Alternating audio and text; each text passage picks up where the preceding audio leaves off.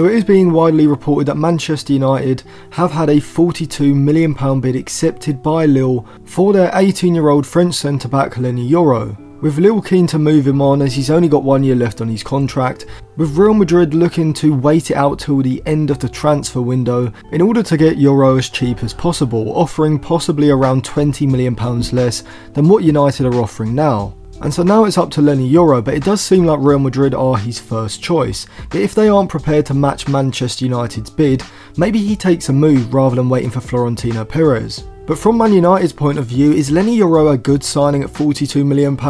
Well, I think you'd have to say it is a good deal in some respects, as Yoro is an 18-year-old but already reads the game so well when running backwards, looking to cut off a through ball in behind, or around the box anticipating where a cutback or a cross may come from, and his Inspector Gadget-like legs make him a magnet to the ball in the box. He's got the pace and the 1v1 defending ability to play as a wide centre-back when United press in a back three, whilst also being comfortable in possession when receiving the ball in a wide position. Not just looking to go long at the first sign of pressure, but also having the composure and the technique to hold on to the ball and either dribble or carry the ball past the player before then releasing a pass. So without doubt, when looking at potential, Yoro is one of the best young centre-backs in Europe. However, because he is so young, he is still far from the complete player, as I do sometimes feel he is vulnerable against elite level dribblers, where his tackling technique can become a bit uncoordinated and uncontrolled, whilst he can also be susceptible to a mistake in possession under pressure. But before I go any further, if you want to pick up any Euro 2024, new season or retro club or international jerseys,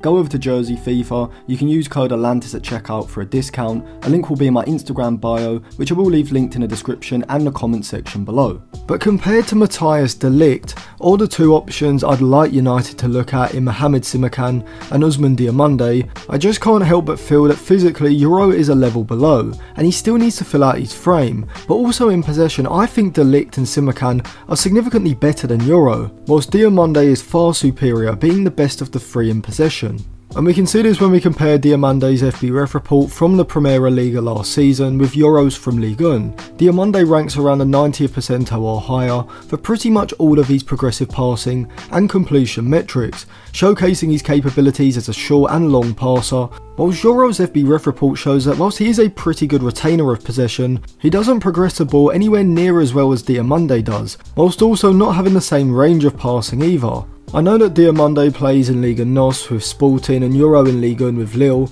but both clubs are around the same level in their respective leagues, so I think it's the fairest comparison available. But we can also see that Diomande is also vastly superior to Yoro when it comes to his ball carrying and dribbling, ranking close to the 75th to 85th percentile range for most of his take-on metrics, confirming my point that technically Diomande is a level or two above Yoro in possession. Yoro to me is like Branthwaite. He's a pretty good passer off of both feet, but excels more when playing long looping curling passes over the press, rather than low incisive passes punched through the lines of the opposition midfield, which I think is a key attribute that United need from their players in the back line. Diomande is already one of the best around at doing this, but also has a physical development that Yoro doesn't have yet, alongside pace, reading of the game and tackling technique that I think means he can develop into the sort of centre-back that Saliba or Arejo are now within the next 1 to 3 years. He does have a £69 million release clause in his Sporting Lisbon contract, but reports have said that Sporting would accept around £50 million.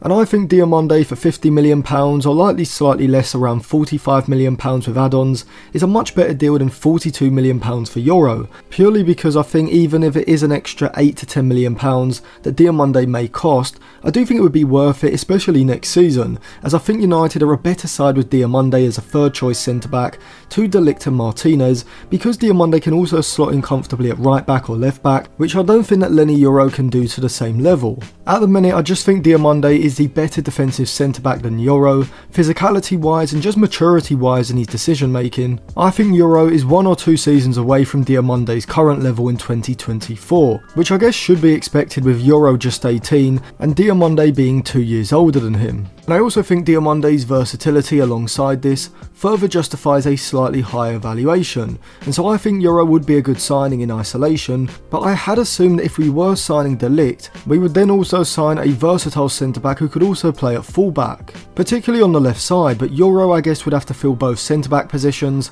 as I think he's more than comfortable with playing at left-sided centre-back compared with left-back or right-back. So in short, I definitely think Leny Yoro is one of the best young centre-backs in world football, and I would love to have him at Manchester United. But we do have to factor in how young he is. He's only 18, and so you have to expect that he may need 1, maybe even 2 seasons to adapt to the physicality of the Premier League, whereas with Diomande or Simakan, I think they have just as much potential, and their current ability and physicality is a lot higher than Leny Yoro at the moment, and considering they'd all be around the same price range, I'd prefer Diomande, Simakan second, but regardless, I still think Leny Yoro would be a very good signing for United.